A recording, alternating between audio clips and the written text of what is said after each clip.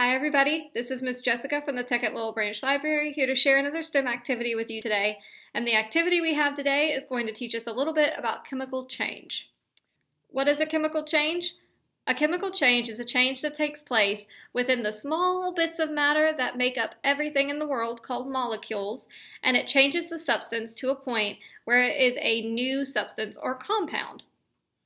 Some common examples you've probably seen of chemical changes are when you bake a cake and you mix all the ingredients together so that when you add the heat, it creates the cake out of all the ingredients that you put in there, or a piece of burning wood where you put the fire and the wood together and it turns the wood into ash.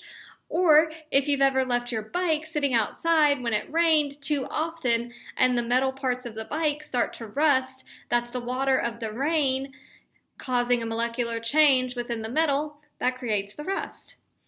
For our activity today, we're going to be creating a chemical change by adding salt into water and creating salt water out of regular water, and we're going to see how that chemical change can help us pick up ice cubes out of a glass of water using just a string.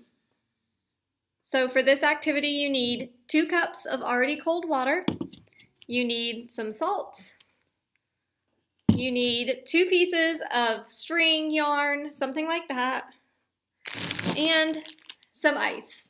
Okay, I have my setup here. I just have my 2 cups of cold water on a towel so that I don't make a mess with the water. And the first thing we're going to do is grab 2 ice cubes to put inside each of our cups.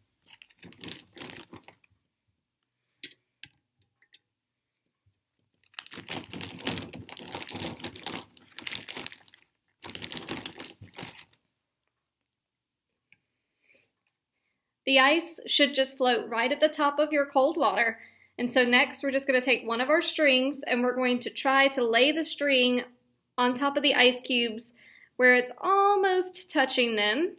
And then the other end of the string can just be hanging out of the cup. And then we're going to take our other string and do the same thing on the other cup here.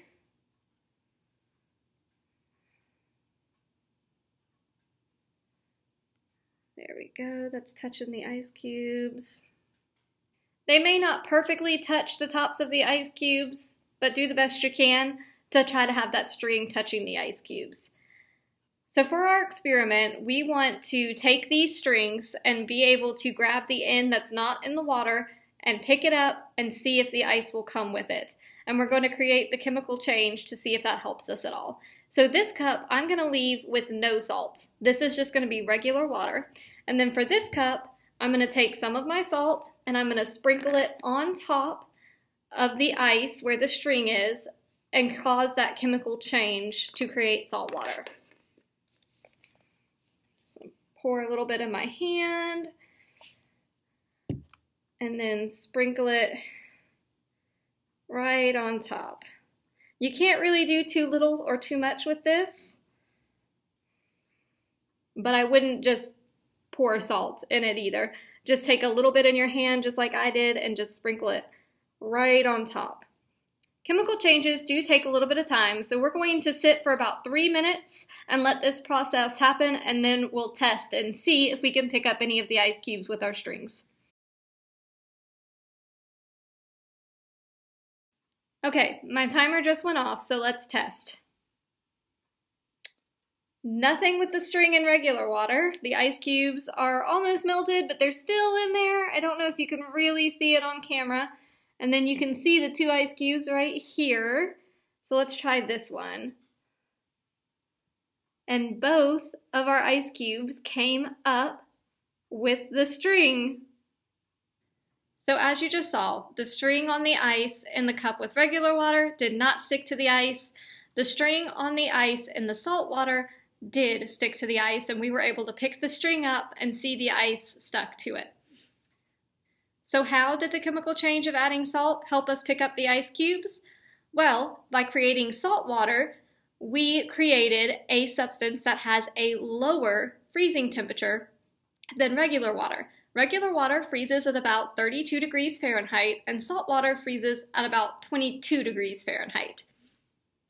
So both sets of ice cubes in each cup are taking in warm air from the room around it and are melting.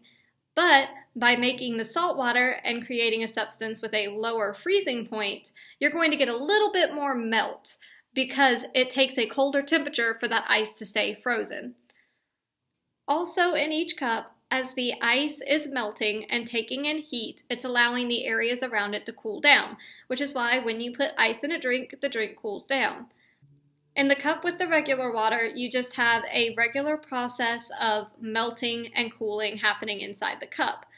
But in the cup with the salt water, we created that chemical change as that process was happening, changing the freezing temperature, which created a small layer of extra water on top of the ice as it melted that would then refreeze because of the cooling happening and stick the string to the ice so that when we pulled the string up, the ice came with it.